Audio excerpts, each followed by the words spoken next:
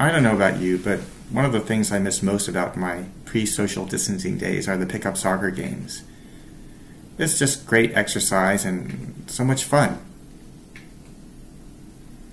But of course, we all have to play safe these days, which means no more pickup soccer. But I got to wondering, are there alternatives to pickup games that could possibly be safe? Depending on where you live, it may be okay to pass a ball around with a friend or three, as long as you all maintain a healthy distance. It's not really a game, but it could be good exercise. Of course, if you miss the thrill of competition, you can always play foosball. But actually, when the players may be 6 feet apart in their world, it's probably not such a good idea in terms of social distancing.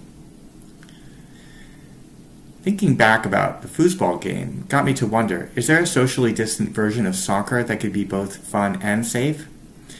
Here's what I came up with, and I'm curious to get your feedback. So here's a diagram of a soccer field. Let's imagine that we have 6 blue players and 6 red players. The problem, of course, is that they can easily bump into one another, especially when they want control of the ball.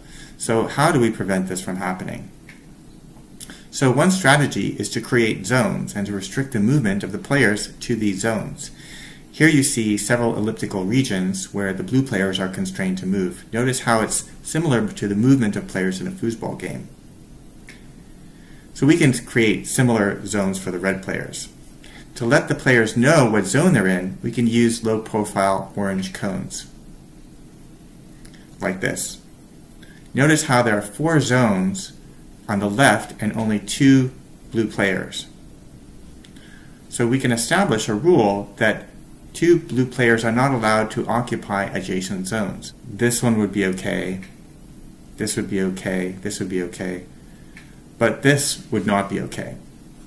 So you would, of course, need somebody like a referee or maybe the other players to enforce this rule. And of course there would be some warning. I mean, they would get within a certain distance that was still safe before they violated this rule too much. So questions I have are, is this safe? Is this a safe way to play soccer? Is it fun? Could it be improved in some way? Would you want to play this game? So please let me know in the comments below.